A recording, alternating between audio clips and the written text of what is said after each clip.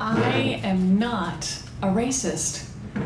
That thought just keeps pinging around my brain as the institutional integrity officer with his severe buzz cut and his prim, immaculate suit tells me, "We have received an anonymous complaint that you have made race-based comments in the workplace."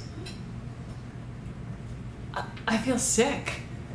I feel tainted, defiled, besmirched. And I'm afraid. I'm new to this job. I'm still on probation. That means my employer can fire me for any reason or no reason. On top of that, I'm an employment civil rights attorney.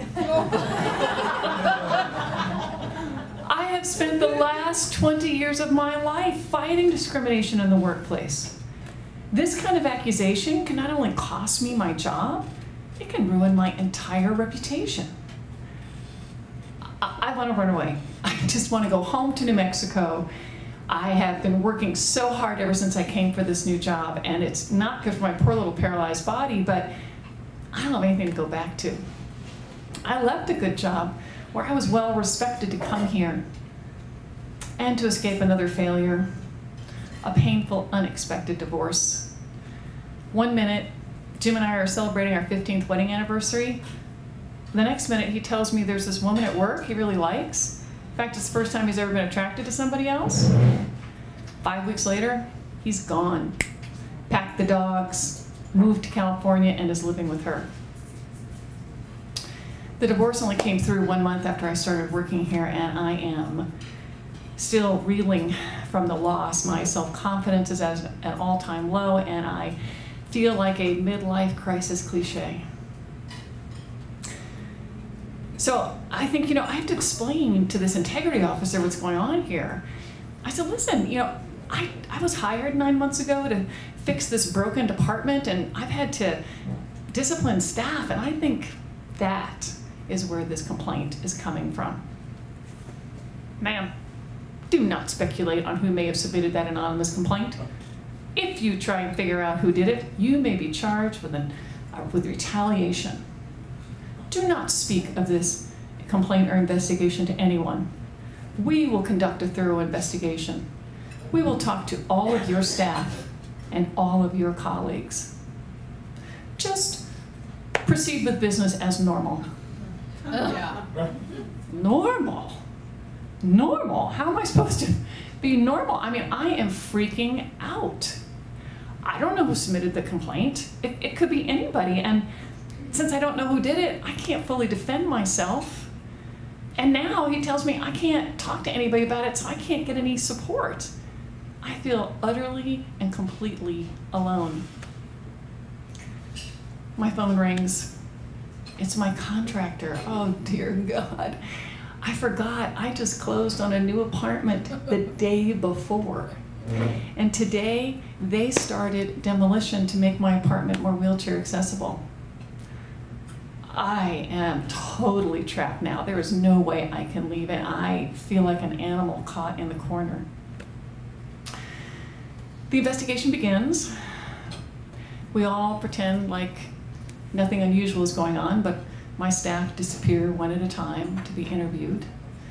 My colleagues mentioned to me in the hallway that they too have talked with the Institutional Integrity Office, and I just smile and make no comment. But inside, I am dying. What are these people saying about me? Do they believe I'm a racist? This goes on for months. I cry everywhere, all the time. I'm trying really hard to suppress my emotions so that I don't break down in the workplace, but I mean, I often come home from a meeting, go to my desk, shut the door, and then I sob as quietly as possible. I have lost all faith in myself and my future. My only source of succor are Dan and Georgia, longtime friends, an older couple in their 60s, and when I tell them the divorce has finally come through, they say, "Oh, Jim is such an idiot." And then when I tell them about the complaint and the investigation, they say, "What credible institution gives credence to an anonymous complaint?"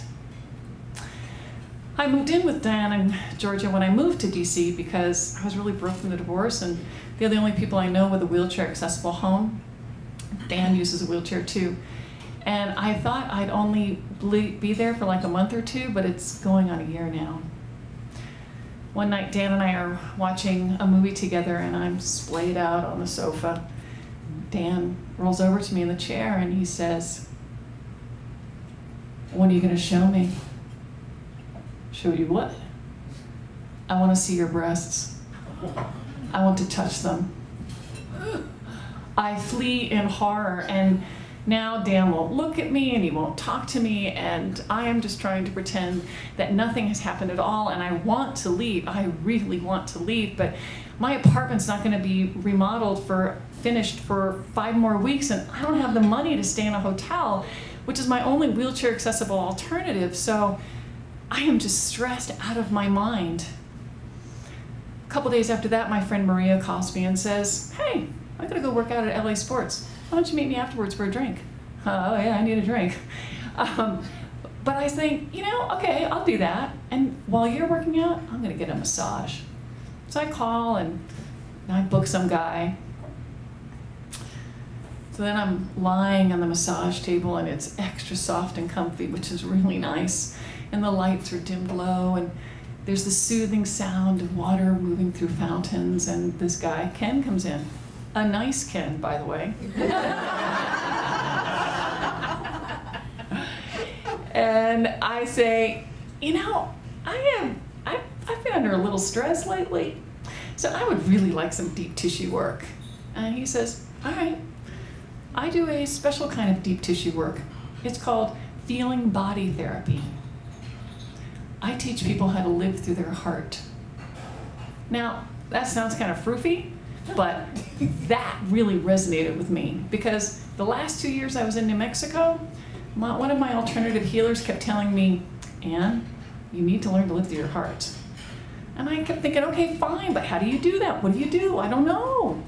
So when he said that to me, I was like, oh, I have been looking for you. You go right ahead, knock yourself out. He takes my head into his hands and he starts kneading the knots in my neck, and I just go, oh, that feels so good. And then he slides his hands to my waist and he slowly pulls them up on the middle of each side of my back, using my body weight for pressure, and my muscles start to loosen. And then he takes his thumbs and he digs them into my shoulders and he starts kneading out those knots. And oh, I am really starting to relax now. I can feel myself unwind. And then I start to feel cold. And then I start to shiver. And then my body is shaking uncontrollably and my teeth are chattering, and I look at Ken bewildered, and he says, "Say, I am afraid." I don't understand, but I say it, and that shaking becomes this convulsing, and these emotions are coming up from deep in my gut, and I am heaving, sobbing, all those feelings of shame and sorrow and fear from the divorce and the complaint and the loss of reputation and job and having no place to go just comes sobbing out. And it goes on and on and on. Finally, my body goes still. And I just lay there. And I say to Ken, I am so tired. I have never felt this tired before in my entire life. And he said, "You're feeling what it cost you to tamp down those emotions all this time." I feel like I'm stoned. That's the expansion of your awareness from releasing those emotions. And then it hit me. I had been doing this all wrong. I thought the smart thing to do was to suppress these emotions because they scared me and I really didn't want to look at them. But now I realize if I had let them flow through me, if I had just looked at them one at a time as they came up, I would have seen that they were just fears and empty and hollow, and I wouldn't have created this huge crisis for myself. That was a new beginning for me. I kept working with Ken, and I got my self-esteem back. I moved into my new apartment, and my friendship with Georgia and Dan survived. And more importantly, I kept my job because I was exonerated in the investigation. In fact, there is a 37-page report with the statements of 19 witnesses that say, I am not a racist.